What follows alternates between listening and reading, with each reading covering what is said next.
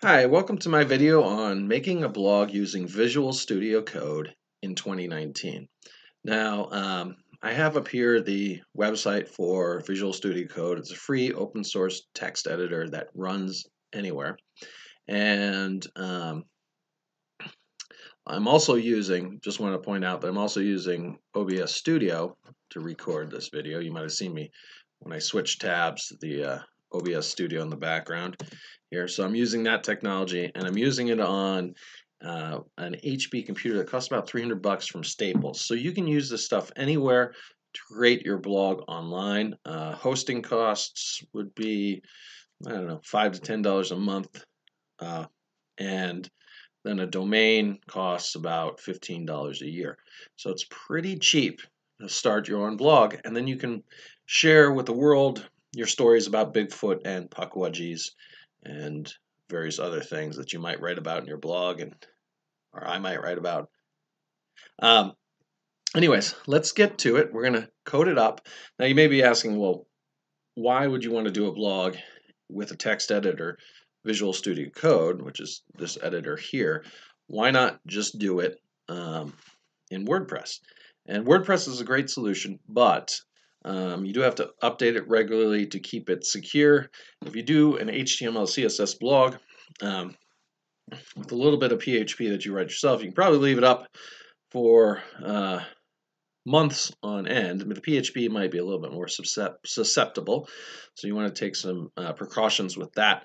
But HTML and CSS, you can leave it up for months, so if you go through a dry spell in your writing, you don't have to keep coming back to the logging into your admin panel and updating it like you do in WordPress.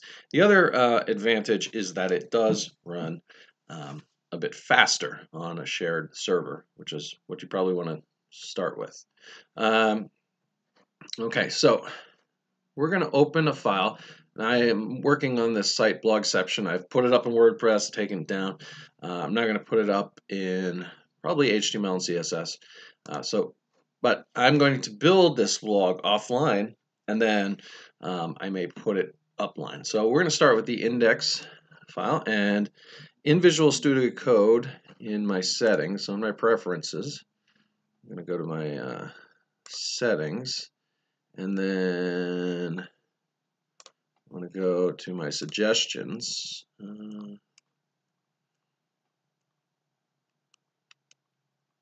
I believe that's where I had it. No, maybe not. No.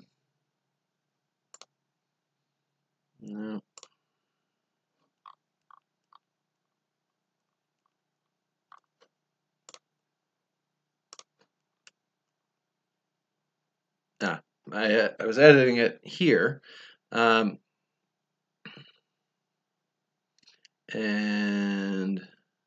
maybe I didn't have it. Anyways, what I do want to do is place a little bit of code so that user settings. I did have it. Never mind. Sorry. Finding out where I put it. I do have this thing here. It says Emmet trigger expansion on tab true. I have that set up. So anyway, so when I am now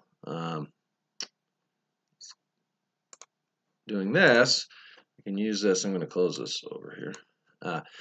When I use this, I can hit the exclamation point and hit tab, and it gives me an HTML outline.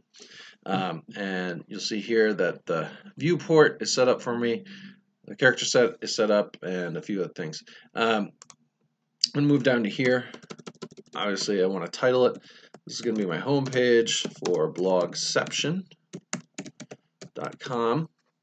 And then we're going to move to the body. And in the body, I think we're going to start with a header. So I'm going to type header, hit tab, and in the header I'm going to have a nav menu. I'm going to type nav and hit tab. And now I want to have my 3 links. One is going to be to my home page. I'm going to hit A and tab, and that's just going to be index.html, and it gives me that suggestion. And I'm going to type home. Okay. We'll move over here, hit A and tab, and then I want a contact page. That I believe I'm going to do in PHP, so I'm going to do contact.php, contact, and then A and tab, and about.html. And I'll type in about.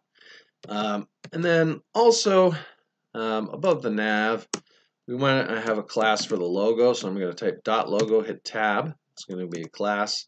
And then my image, I'm going to type img. It's going to give me an image source. I'm going to have an image folder, which I need to create, and a file called logo, maybe .png. I know this is going to be the blog section logo for my alt tab there. And you can see I've come up with my header. Now I don't have an image folder yet. But that's okay.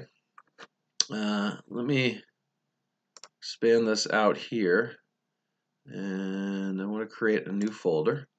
I'm going to call that image.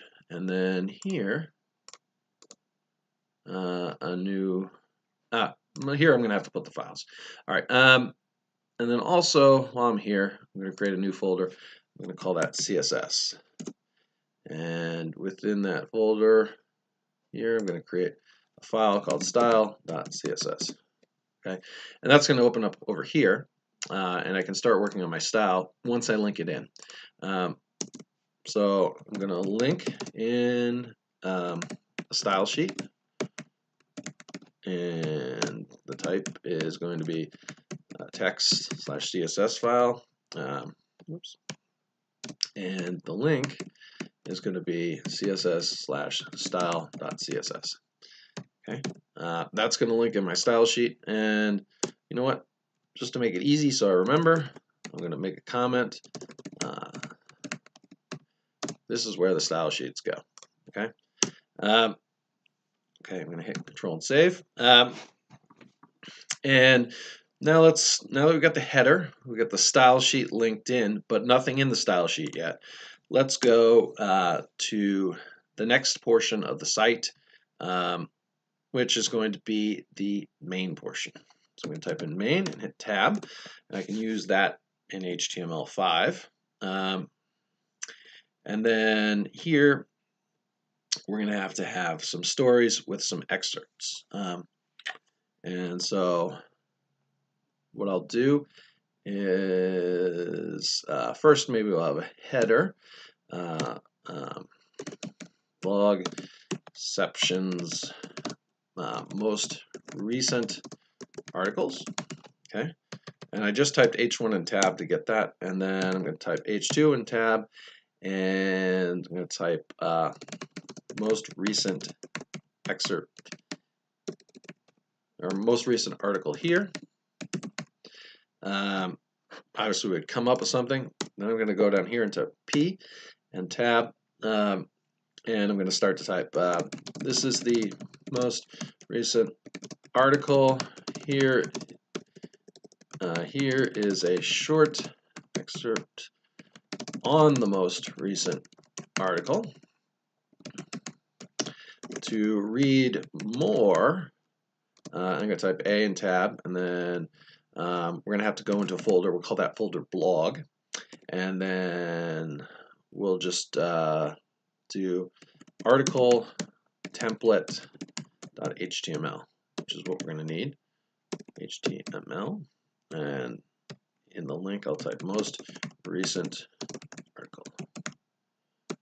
No, actually I'm going to type click here. Okay. All right. So we'll move back here, and then we'll do another H2. We'll type second most recent article. Okay. And then I'll hit tab, and I'll say this is my second most recent article on puck wedgies, named Ralph. I'm just joking around with this. Obviously, it's going to be a jokey blog, but you can do a blog on whatever, maybe on why not to write a blog about puck wedgies and Bigfoot. But I like to write fiction, so I'm going to do it. So there. Anyways, moving on. This is a short excerpt about how the Pukwudgie named Ralph got himself into trouble in Coventry, Connecticut.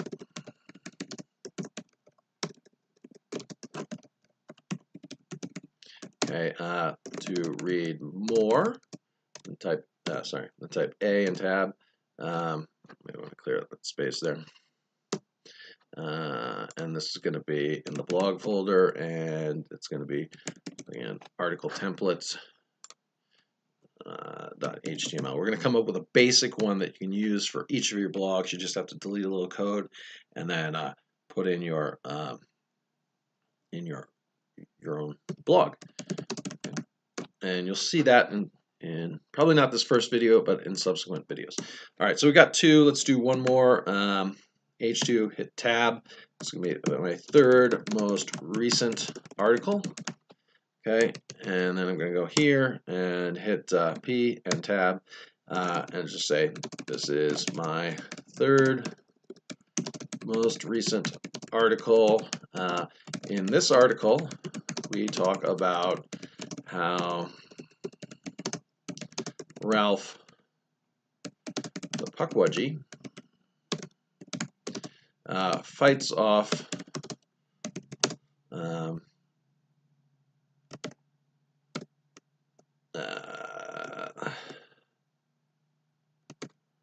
Mario the Bigfoot.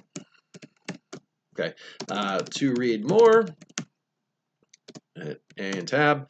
And it's going to be, again, blog. We're just going to use this article template to make sure that, just to show you, obviously we'd change the, what it's called. It might be like Ralph fights off Bigfoot.html, or something like that. We're going to go to read more, click here, and I'm putting that in the middle of the link tag here.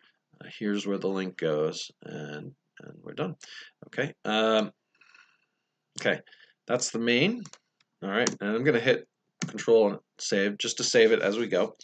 Okay, and then after the main part, we probably want a sidebar. So we're going to have an aside, hit tab, and then in the sidebar, might have a few H3 headings. So a little less important. And I'll put ads here. And then P, and this is where I might put some Google ads or ads from a sponsor, if I ever get one. Okay, and then, all right, and then we might have some other things. We might have type H3 again, do some archives. Perhaps, let's see, you started this blog in December, so type A, and then we'll have a folder called archives, and this will be December 2018.html. That'll be a page. We'll just do December 2018. And maybe we've also done January of this year. So we also have archives, folder January 2018.html.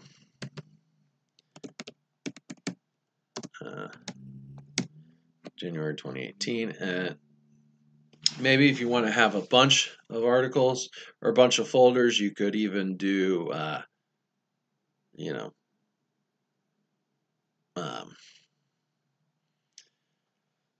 you could even do folders for the month, but I mean, do it for 10 years, you have 120 files in a folder.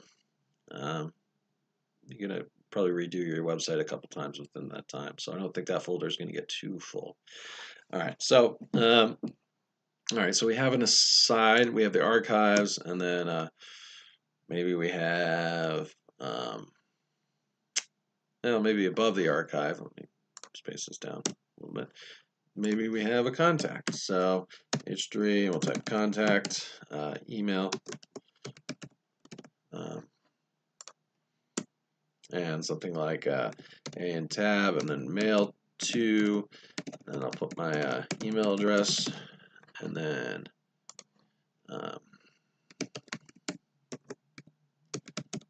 so they can send me mail.